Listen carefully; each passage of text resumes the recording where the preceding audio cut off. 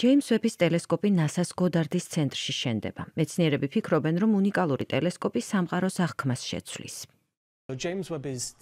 ტელესკოპი სპეციალური ინფრაწითელი ინსტრუმენტების გამოყენებით შეიქმნა. ეს სპექტრი ადრეს გვეხმარია, მაგრამ ასეთი მოწინავე ტელესკოპით ნამდვილად ჯერ არასდროს. ვიმედოვნებთ, ამ მეთოდის გამოყენებით სამყაროს აღქმა გაფართოვდება.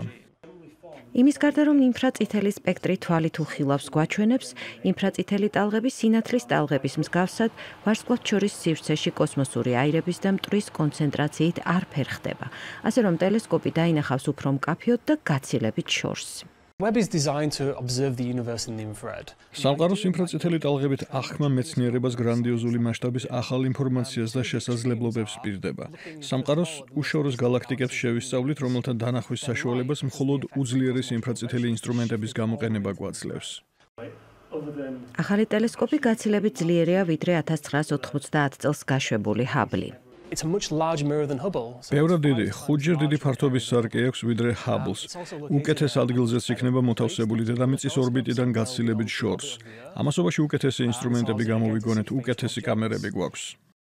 შეიძლება სწორედ ჯეიმს ვები დაეხმაროს ასტრონომებს იმის დამტკიცებაში, რომ ამ უზარმაზარ სამყაროში მარტო არ ვართ.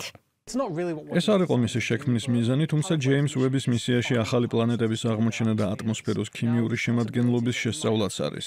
არ არის გამორიცხული ზოგიერთ პლანეტაზე სიცოცხლის არსებობის პირდაპირ ან ირიბ მტკიცებულებასთან მივიდეთ. ტელესკოპის გაშვება კოსმოსში 2021 წელს იგეგმება. ჯეიმს ვები დედამიწიდან 1,5 მილიონ კილომეტრში დაიდებს ბინას.